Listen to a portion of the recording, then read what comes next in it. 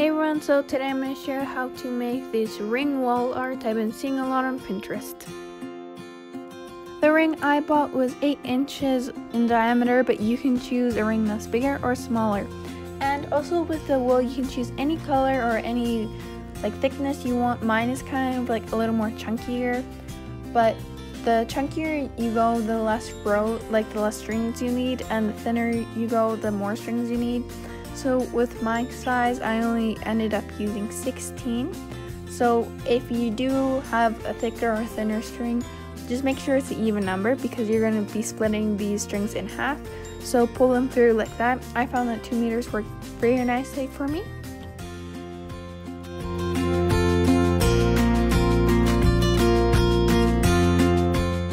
So here you just have to split your strings in half, so this is why an even number is important. Just pull them tighter and make sure they are tight enough, and then flip the top ones over top. I feel like you don't get them as tangled because there's a lot of string and it just gets really complicated. So then you take one of your bottom strings, and I don't really know how to explain it, so just try and watch the video. It's kind of like you bring it back and then make a loop over top, leave a gap, and then loop again, and then pull it through. And that's kind of how you make your knot at the bottom. So you're just gonna alternate sides from crossing over the previous string. So that's kind of how you do the whole thing. Make sure you pull tight throughout, because or else you're gonna have strings everywhere and it's not gonna be tight, and you're gonna be mad because it's not working. So just make sure you pull tight so it's not loose and looks weird.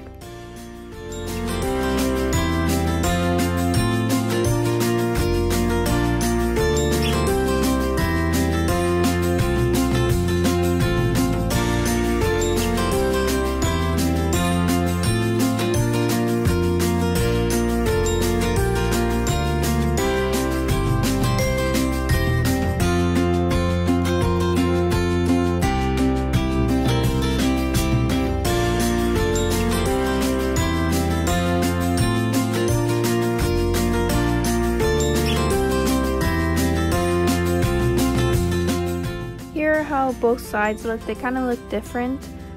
So one triangle's on top and one's on the bottom, and so you can stop here. It's perfectly fine like this. I really liked it like that, but the strings at the bottom, I wanted to add something different. So you're gonna, on the sides, you're gonna do 4. You're gonna take 4 apart, and then you're gonna put 1 string over over top the 2, and then take the other string and go underneath those 2 strings and then up again.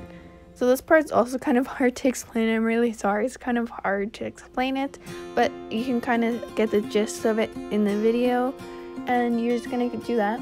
So I found that the 2 outside strings, they were too short to do it, so I had to take another string and cut it and tie a knot to make sure that they didn't go too short to match the other length, and that was just really a pain in the butt. So I suggest making your strings longer if you want to do this swirly kind of pattern on it. It just makes it so much easier if you do it extra long and cut off extra at the end than trying to put another piece on.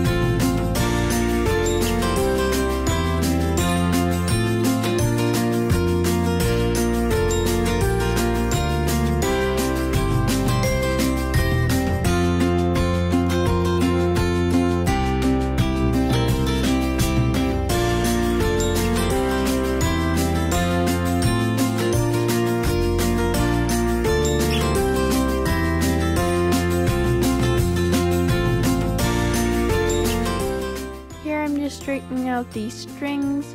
So I'm going to cut a V shape out of this, so I just want to make sure I'm not cutting the wrong string. So I'm going to split them in half to make sure that the longest piece is at the bottom and it's at the center. And then I'm just going to kind of keep going upward, just cutting it and just moving up. And as I'm doing that, I'm making sure the one side's the same length as the other side, because that would be bad if you were cutting and then one side shorter. But anyway, this is kind of how you would do that. Thank you for watching. If you enjoyed that, please like and subscribe.